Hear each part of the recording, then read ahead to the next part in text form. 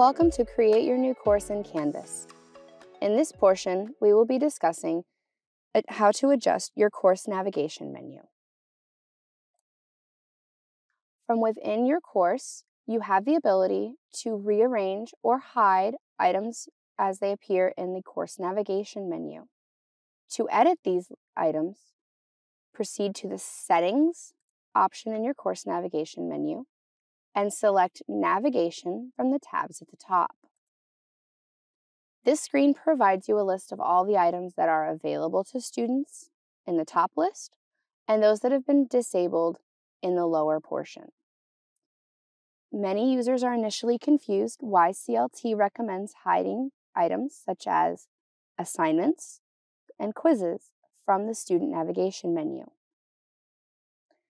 This keeps students from being able to access assignments or quizzes outside of the modules. This means that they would have the ability to get to those content items when you have published them, whether that module is made available to them or not.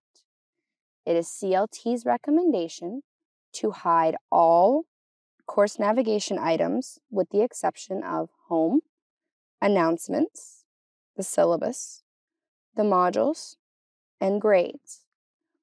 You move items out of student view by dragging them to the lower section of the page. If you have a need for a specific item, such as an online synchronous course that uses the course collaboration tool, or a course that uses Brightwave, Follett, Packback, etc., obviously those should be added on a one-on-one basis. Once you have arranged the page how you like it, scroll all the way down to the bottom and make sure to select Save.